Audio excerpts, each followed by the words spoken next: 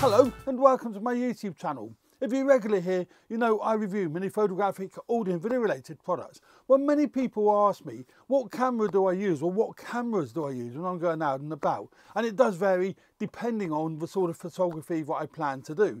If I'm just going out for the day or even just out for the afternoon, maybe a few hours, I'll take, a light compact camera. Also, if I'm doing street photography, I don't really want to be obvious. I don't want to take a big DSLR or one of my, bigger Sony cameras, or even my Panasonic S5 Mark II. It's a bit conspicuous. It's, you're seen really. So I like to take a nice compact camera. And I normally take something like the Sony A7C or one of these cameras here. So I'm just going to go through a few of my favourite street cameras. A, because they're very light and compact, and B, they're inconspicuous. So you can get into places where otherwise you wouldn't be able to get into. You're not seen as a professional photographer because they're really compact. People will think you're just a happy snapper. And I think you can get some great images out on the street if you were, not quite so obvious, as it were. So let's go through a few of the cameras that I can highly recommend. Also, several of these are well under £400, £500 a camera with a lens. Certainly if you buy used, I tend to buy my used gear from one of two places, usually Wex Photographic or MPB. If you're in America, Canada, Australia, wherever else, obviously there's going to be other suppliers. Maybe KEH, I know I've got a good reputation from what I gather. But I buy from these suppliers because I get a warranty with the cameras. And these cameras do produce great images.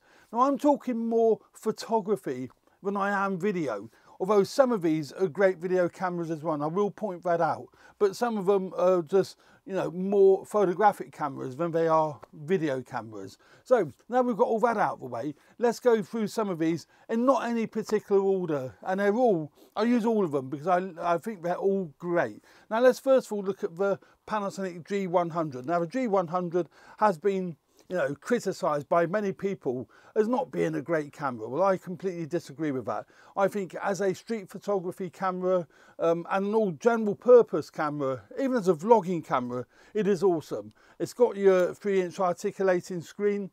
Now, that's one thing that I'm not keen on with some of these cameras, is the articulating screen.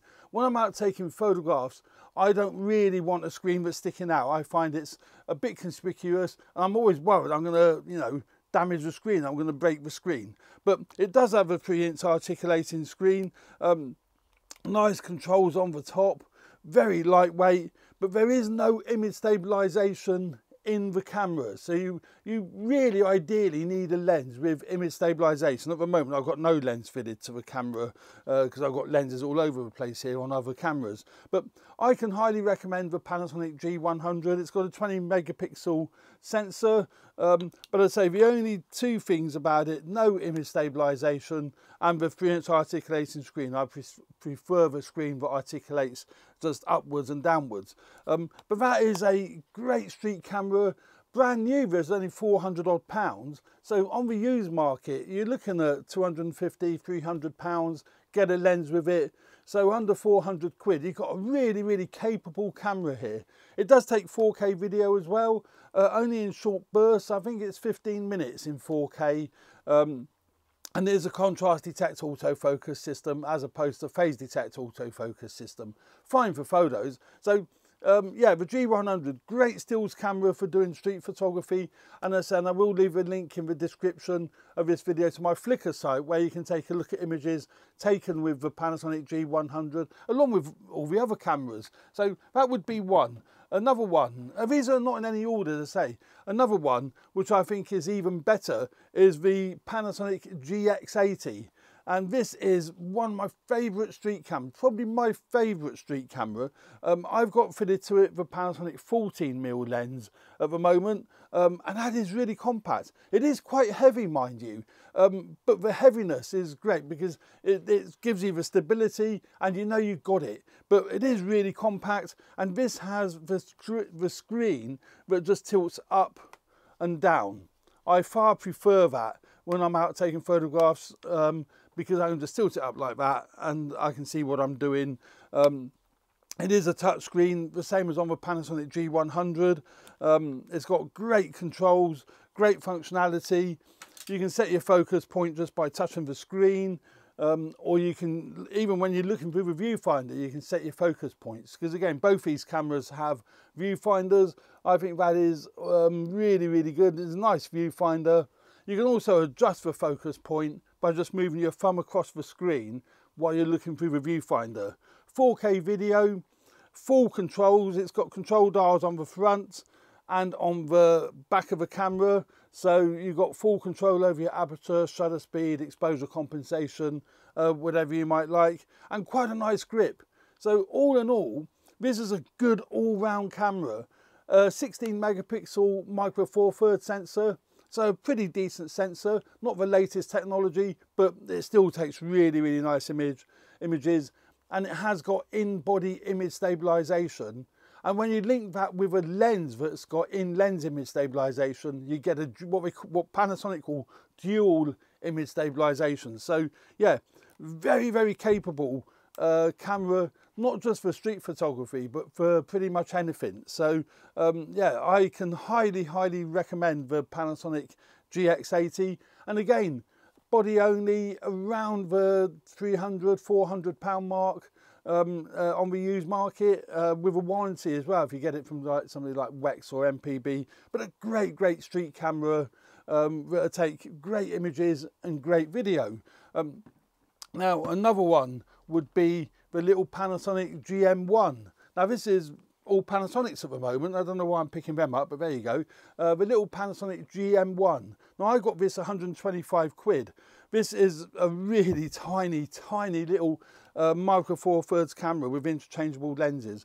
Again, a cheap camera for doing street photography, general purpose photography. It does do video. It's only HD because it's an old camera, but I can highly recommend it as a stills camera, 16 megapixel sensor. In there, probably the same sensor as in the GX80, or very similar sensor to the Panasonic GX80. The G100 scores from that point, it's got a 20 megapixel sensor, but the GX80 is image stabilized, the body is. This one has no image stabilization, but look how compact that is. Shove that in the pocket, no problem. In fact, the lens is bigger than what the camera body is. But again, highly recommended little pocket camera if you can find one, if you can find one of those. But again, you see, with street photography, you don't need to spend a lot of money on, you know, the latest and greatest.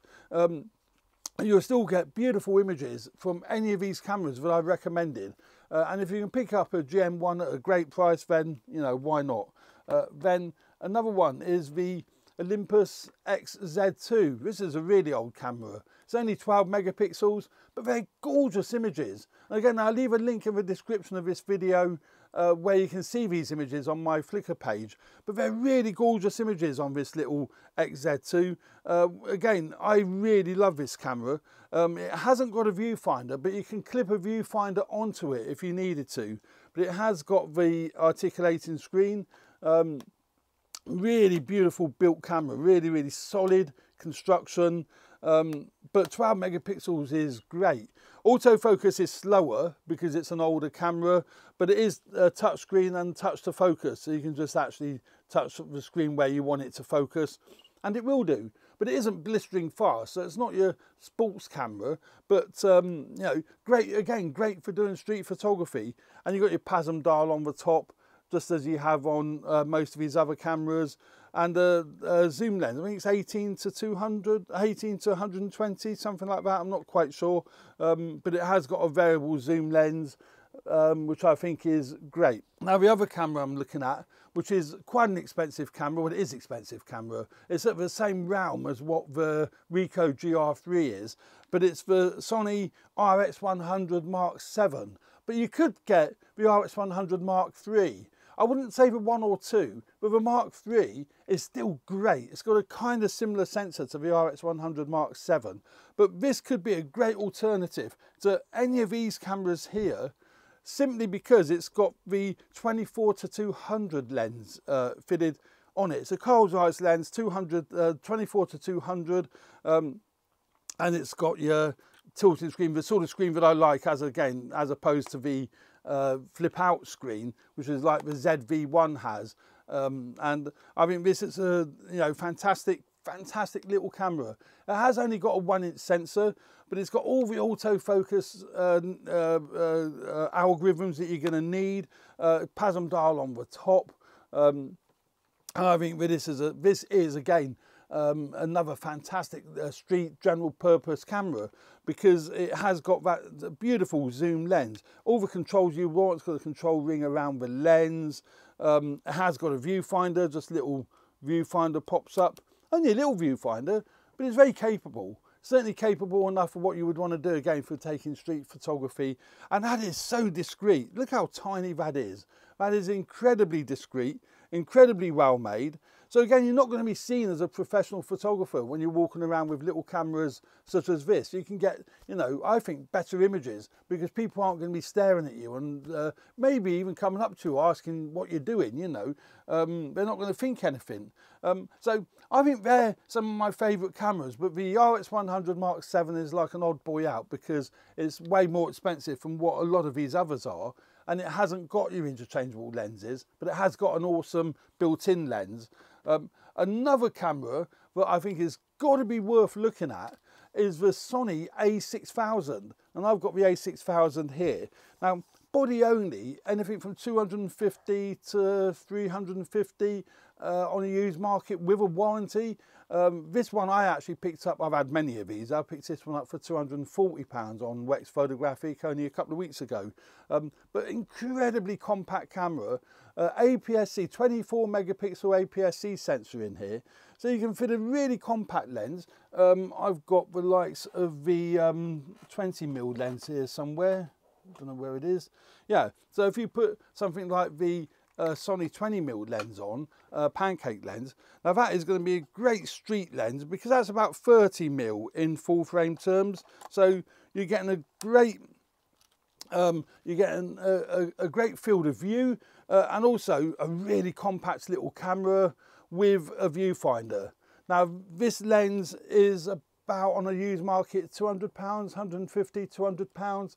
So you're looking at about £400 odd for this complete kit. I think that is, a really beautiful camera. Again, link in the description where you can see photographs taken with the a6000.